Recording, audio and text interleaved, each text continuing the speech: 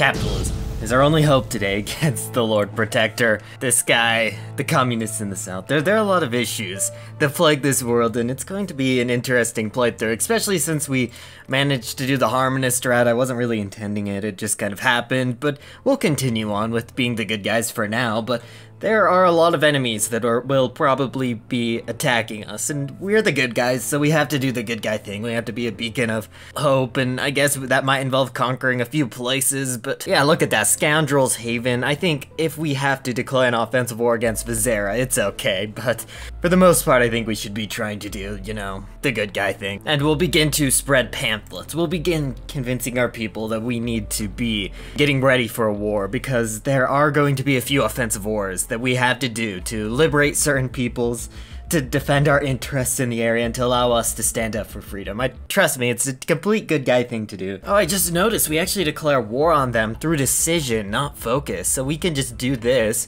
and then in 60 days we'll declare war. That's interesting. Whatever, I don't think their army is that strong. Yeah, we don't need to make a proper army. We can just roll over them. It looks like the Great Trade Council, or whatever this is gone too, so that's good. So they're new leaders to the political parties. Like, I don't know. Whenever I hear Trade Council, I just immediately think of Trade Federation. I don't know. Is that just me? Interesting, I guess. Okay, and we're at war and they only have one division on our border. This should be easy then.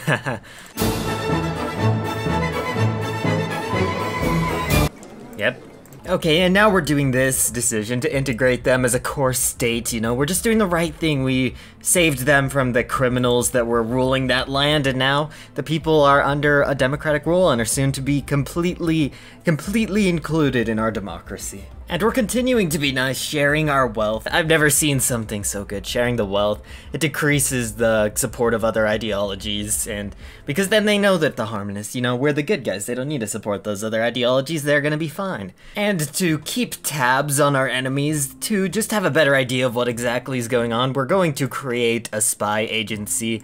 I guess, is this the one we're supposed to make? Let's just make, you know, the agency that embodies everything that we stand for today and that we have always stood for throughout all the episodes that have ever been created on this channel. And with the good guys themselves summoned, we will recruit our first operative, and we'll send him over to Haukland just to maybe get some more intelligence over there, because we're planning a future liberation from this this guy who definitely doesn't have free elections. So wait, wait a second.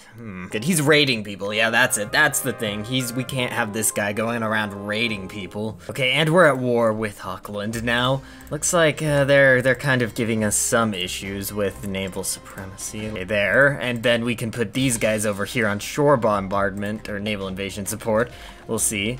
Hopefully we can land. They might not even be. They have garrisons, but we should be able to break them, and then we can invade over here afterwards. Okay, and that doesn't capitulate them, but then we can just invade over here where probably most of their divisions are, if they even have any, I don't know. Oh yeah, they definitely do have an army somewhere. And I will do not every man a king, every creature a king, sure, yeah, see? Definitely the good guys today. Okay, let's try to invade the rest of their nation. I hope this isn't too incredibly difficult or anything.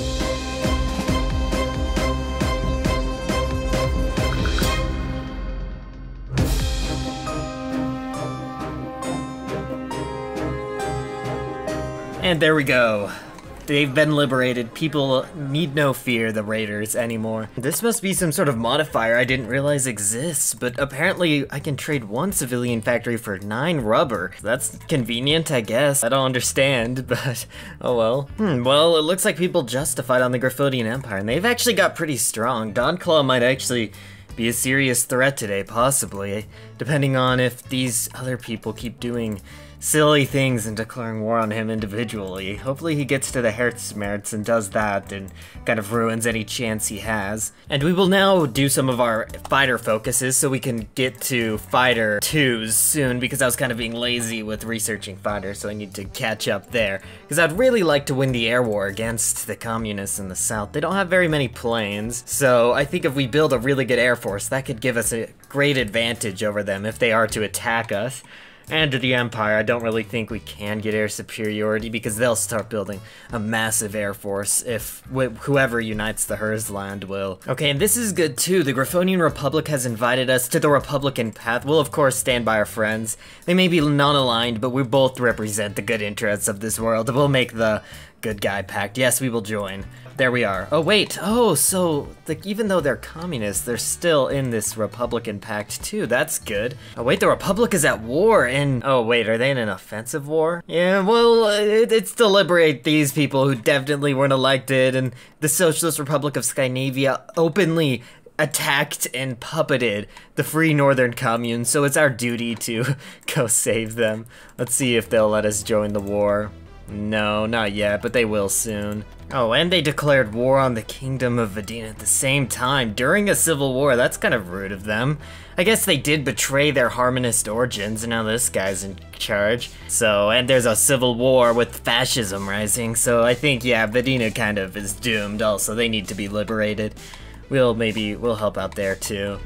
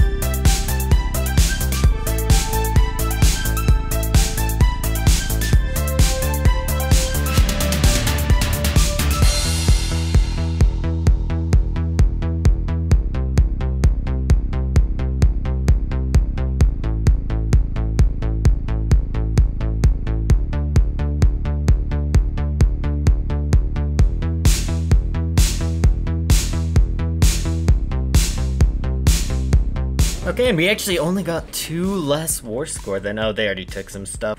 There we are. Okay, so we got some more states.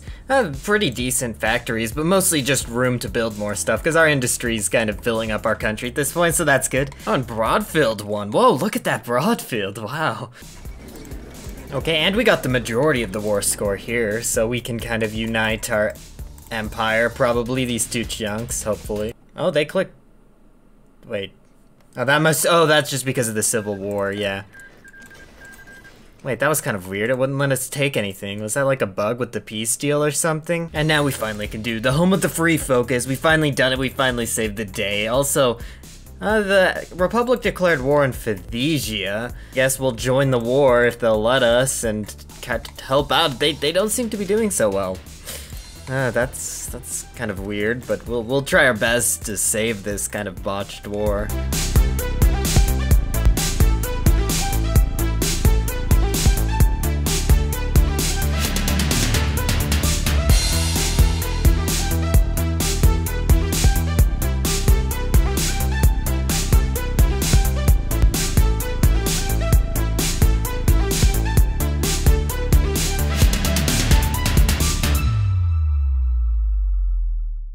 Yeah, there we go, and we got the most war score again, so we can kind of, you know, take some of these states. Well, some border gore was, unintentionally made. I may have accidentally taken this, and the Republic took this. Only if they would give this back. I guess we should probably give our stuff of theirs back too, just for border gore's sake. Oh, this is the Strawberry Duchy's core state. Ah, I have a good idea. Oh, they haven't generated any world tension, but we could release the Strawberry Duchy as our puppet, and then we could try to restore the Strawberry Duchy by conquest of Bronze Hill. Yes, so then we have a legitimate claim. We were trying to liberate the Strawberry Duchy, yes. I wanted to help Equestria, but I don't think there's a possibility of them having success here. There's nothing we can do, even if we set volunteers at this point. It's over. I don't know how we're gonna save this continent. It's gonna be dominated by Chrysalis, Sombra, and Serov. Like, they're just gonna have their 3 giant chunks of that continent. I don't even know what to do there.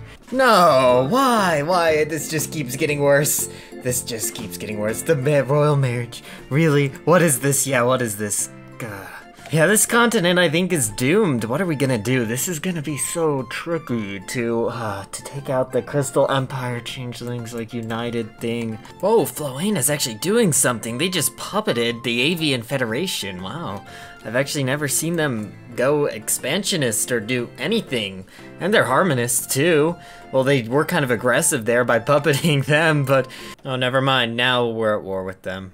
Oh, that's sad. Well, I guess they did do evil. That's what they get. They were harmonists, but they decided to attack. We'll send an army to help.